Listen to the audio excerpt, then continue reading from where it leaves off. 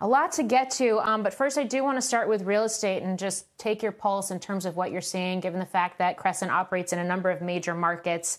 And you have exposure both in terms of residential real estate, but also mixed use. Certainly, we've seen some green shoots in terms of recovery in housing, especially single-family housing. But overall, whether it's from the multifamily side of things or whether it's from the commercial side of things, what are you seeing in your business, especially in places like Florida, where we are seeing some scaling back in terms of reopening efforts? That's correct. South Florida has experienced a resurgence of the virus, and thus some of the plans that we had made, we had to change. So hotels, for example, in Dade County, basically, instead of opening July 1st, will be opening sometime after that, whether it be August 1st or what have you. Part of it has been a little inconsistent in the sense that there's been flip-flops in the sense that beaches and bars may have been closed earlier on, and then pools to hotels have been closed. So I think that we all have to do what is in the best interest of everybody and do it in accordance with a plan. Yeah, we had a Dallas entrepreneur on, somebody who's involved in real estate and restaurants on the show yesterday. And one of the things that he said that he saw was the potential for a looming disaster for a number of different reasons, as some of these states like Texas, like Florida, have scaled back on restaurant and bar openings, hotel openings, et cetera, that there could be another shoe to drop in terms of real estate if we see these reopening efforts, I guess, curtailed or slowed and extended longer than anticipated. Is that something that's concerning you right now?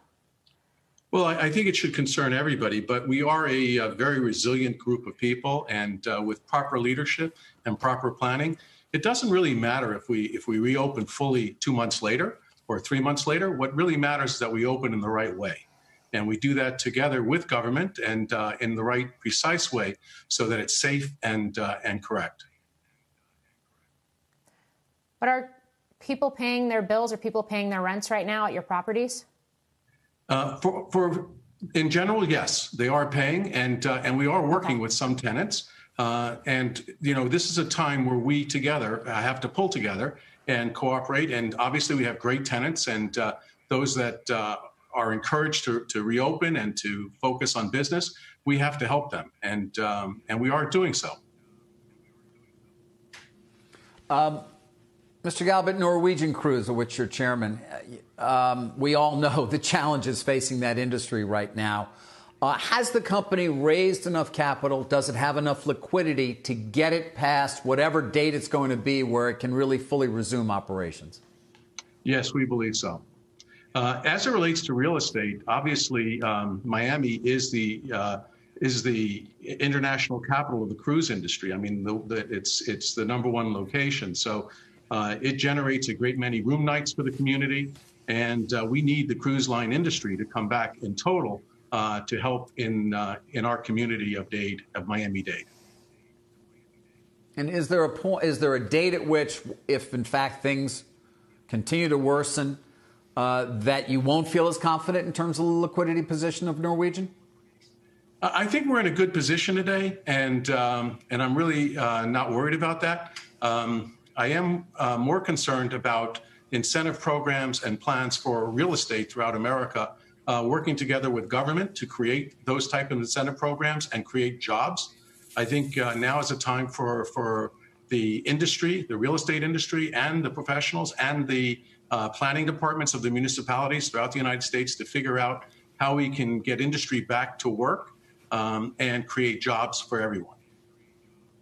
So what are you talking about specifically there? The fact that a lot of restaurateurs are not going to be in a position to pay rent. How do you get them up and running, or small businesses? Give me some specifics here when you say that, because I know most of your units are residential, but you seem to be talking more about commercial. We have commercial and residential. Obviously, our residential, we're at a 98% plus pay rate, and it appears to be fine. As it relates to commercial, obviously that's been more hit, and retail has been more hit. So what we think has to happen here is that the PPP plan, we need to have another, because there is a resurgence of this virus, and we need to keep our small businesses alive in America, because this economy will come back. They're the #1 creator of jobs, and we need them to do well. So in order to do well, they have to survive this open and shut phase where we've had this resurgence of this terrible virus.